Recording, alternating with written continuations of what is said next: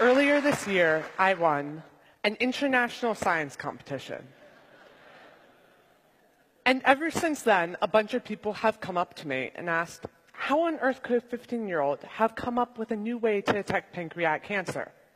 My answer, a ton of hard work, a year and a half to be precise, and a ton of failures.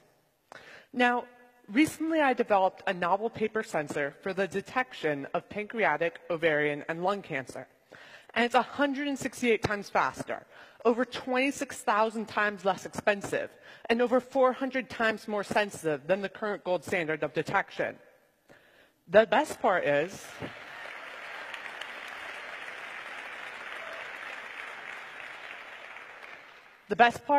it costs 3 cents and takes 5 minutes to run.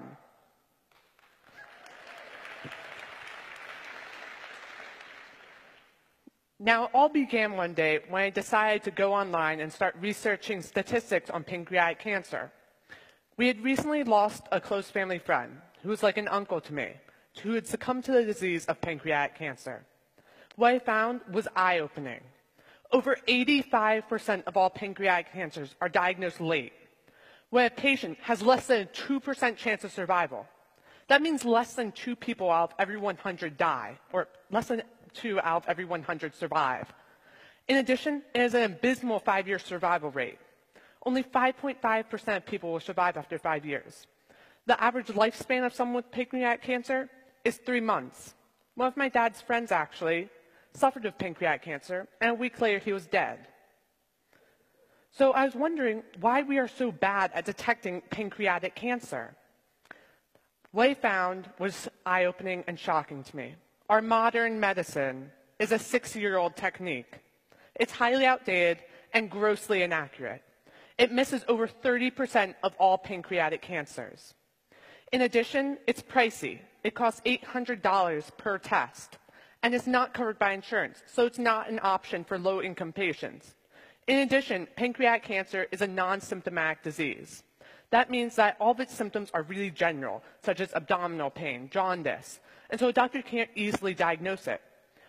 So then I started making a scientific criteria that I would imagine a sensor that was optimal would have. It would have to be simple, sensitive, selective, rapid, inexpensive, and minimally invasive to a patient. I was pretty confident that I could create such a sensor, but I wasn't quite sure how. And then I started doing a bit more research, and I found out why such a technological advancement hadn't been made. What I found is that due to the daunting nature of the discovery, no work has really been done on this. What is happening with pancreatic cancer when you diagnose it? You're looking for a cancer biomarker, or a protein that's found at higher levels in your bloodstream. And this sounds really straightforward, but it's anything but. You see, you have all this healthy blood, liters and liters of healthy blood, but you're looking for this tiny increase in this tiny amount of a protein. That's next to impossible. Essentially what you're doing is you're looking for a needle in a haystack, but worse, you're looking for a needle in a nearly identical stack of needles. And so then what I did is I began researching, because I had to find some target to look at. And I started actually with a database of over 8,000 different proteins found in pancreatic cancer. Luckily, on the 4,000th try, I finally hit gold, and I found this protein that I could use.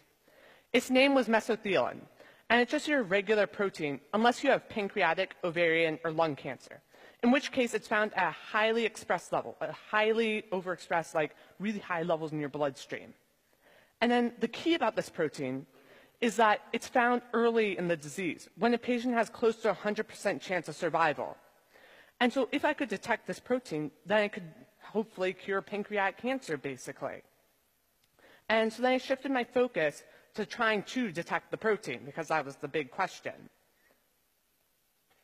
And my breakthrough came in the most unlikely of places. It came in high school biology class, the absolute, abhorror of, innovation.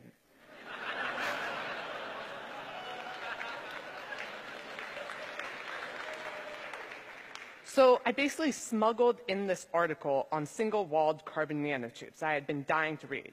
And a single-walled carbon nanotube is essentially an atom-thick tube of carbon that's, just imagine a really long pipe, and it's 1/50,000th the diameter of your hair. And it has these amazing properties. They're super, super cool. And they're like the superheroes of material science. And so then I was trying to roll over this concept of, we were learning about antibodies. And an antibody is basically a lock and key molecule that attaches specifically to a certain protein, in this case, the mesothelin. And I was trying to combine that specific reactivity to how carbon nanotubes are really sensitive to their network, all the three-dimensional structures of their network. And then it hit me.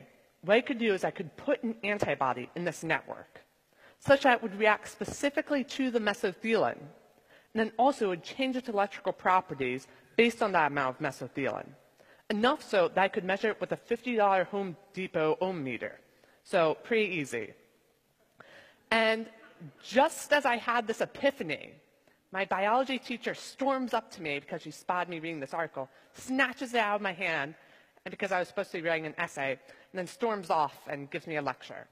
After class, I finally convinced her, after a huge lecture on how I should respect her and her class, I finally got my article back, because that's all I really wanted from her. And so then what I did is I began researching this promising idea. And then I needed a lab space, because you can't do cancer research on your kitchen countertop.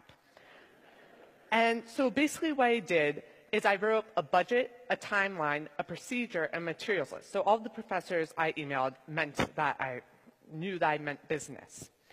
And so then what happened is I emailed 200 different professors at the National Institutes of Health and Johns Hopkins University, basically anyone who had anything to do with pancreatic cancer. And I was kind of expecting to sit back and wait for positive emails to flow in, and I would get to pick and choose. Then reality took place, and over the course of a month, I got 199 email rejections. One of them went as far to systematically pop a hole in each part of my procedure. So it was a bit depressing. But there's one lukewarm maybe professor. I finally tracked him down after 3 months, nailed down an interview. So I go in with my knowledge of 500+ journal articles I've read, and we start the interrogation. Because what happens is over the course of this hour-long interview, he calls in more and more experts, trying to pop holes in my solution. And I sit through all of it, and I answer all of his questions. I guessed on a few, though. But the interrogation paid off. I got the lab space I needed. And then I started on a 7-month-long journey in order to finally find the solution. And it seemed at first nothing was working. Everything was really screwed up, and there were millions of holes in my procedure. And over the course of 7 months, I slowly, painstakingly filled each and every one of those. And at the end, I ended up with a paper sensor that could detect 100% of all pancreatic, ovarian, and lung cancers.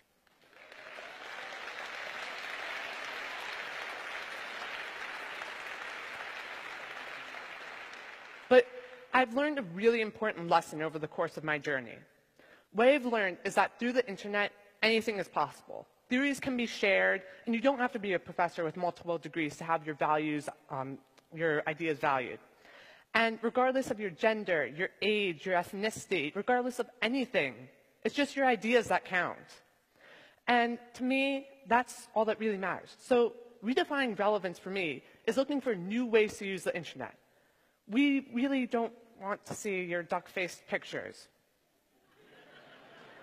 Instead, you could be changing the world with the internet. You could help detect pancreatic cancer.